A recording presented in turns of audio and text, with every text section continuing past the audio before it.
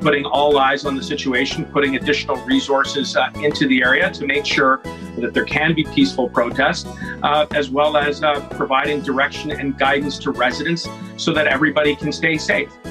I do ask that because, given Canada's support of Ukraine in this current crisis with Russia, I don't know if it's far-fetched to ask, but there is concern that Russian actors could be continuing to fuel things as this protest grows, but perhaps even instigating it from the outset.